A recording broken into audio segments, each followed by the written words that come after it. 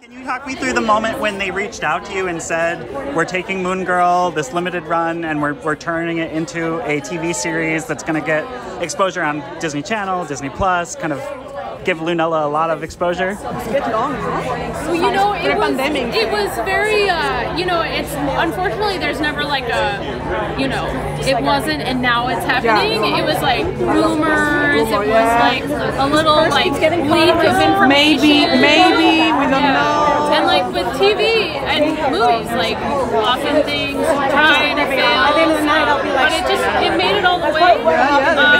Exactly, right? Fantastic. Very, very lucky. I think Lawrence Fishburne backing it probably had a big thing to do with that, and so many people got on board with it and actually felt like it was something worth them putting their all into. Now, you guys obviously took the Marvel comic and really made it your own thing. If you've read the comic, this isn't that. If you watch this and then go to the comic, they're not the same. You've got the comic creators here. Have you already shared it with them, or are you nervous about? Oh, no. We met with the comic creators and we showed them what we were doing. Absolutely. I mean, the thing about it is, and also they understood that when you translate something into a different medium, from comic book into a TV show or a movie, things tend to evolve and change just because it has a kinetic visual and musical energy. So having Lunella's parents own a roller rink in New York City, it just made it really it kind of blew up her story in a way which made sense in a visual way.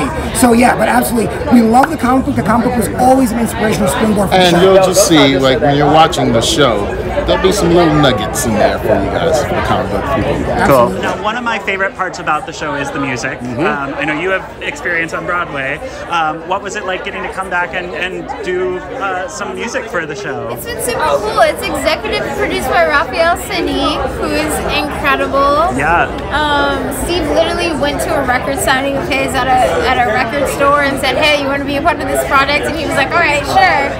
And it's crazy. I think that in itself is a mind-blowing thing, but the music is incredible. In each villain, most of the villains have their own songs and different genre of song. Raphael Sani, come on, it's crazy. Now, do you ever sing as Devil Dinosaur? Is that even possible? Oh yeah.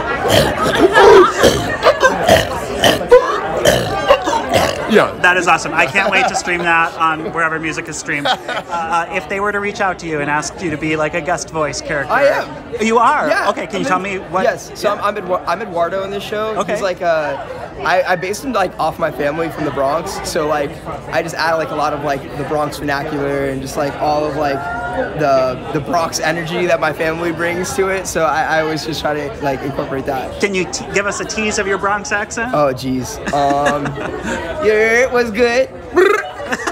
Like all that kind of stuff. Awesome. Yep. Can't wait to hear it. I know a lot of fans know you from Star Trek Discovery. Is this a big deal for you entering the voice work world? Yes. I mean, I love voiceover work. I would love to do more of it. I love animated shows personally.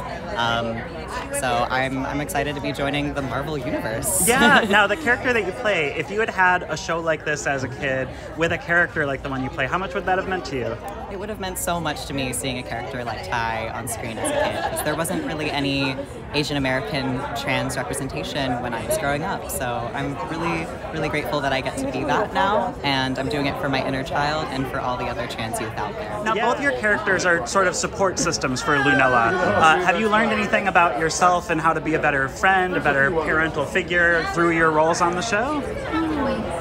I mean, yeah, I think so. I think that I love getting to learn from the characters that I play, and I think that I think that the way that sometimes it's like good reminders too. Like I think that the way that Casey and Lunella sort of hold these mirrors up to each other and see the potential in one another and lift each other up is something that like I always try and do in my friendships in real life. But I think it's a good thing to look at and sort of remind yourself like of the importance, because you see the effect that it has. Like Lunella becomes Moon Girl, that is like, you know, this like amazing superhero, and it's really like the power of like community and friendship that helps make that happen, which I was.